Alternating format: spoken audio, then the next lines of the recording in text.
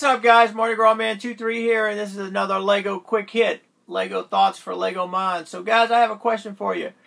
Do you display your Lego sets, or do you store your Lego sets?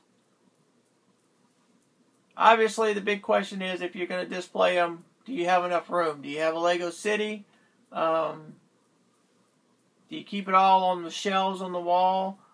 Or do you build them and then do you store them?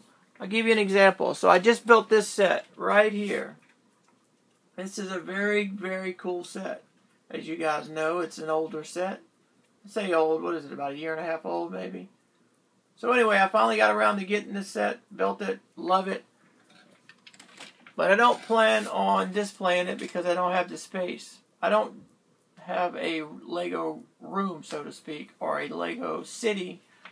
But I don't want to tear that set apart. So what I'll do is I will probably either set it over there with the rest of them, that's just creating a big pile, or I'll put that in a Ziploc bag so that way I'm sure that all the pieces stay together, and I'll put it in a tote or a drawer or a box or something. So that's my question to you. Do you store your Lego sets complete? Do you take them back apart, save the original box, put all the parts in a bag, stick them in the box, and you have the set? Or do you just build it once and whenever you get around to it, you might steal parts from it, or it might be, that set might be built and in your big tote of bricks and you don't ever do anything with it until you need pieces to rob from it. So what kind of Lego collector are you? Are you a displayer? Are you a store?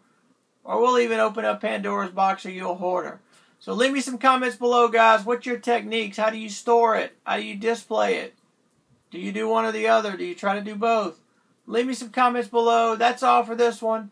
As always, thanks for watching. I really appreciate the support. And until the next one, we'll talk again.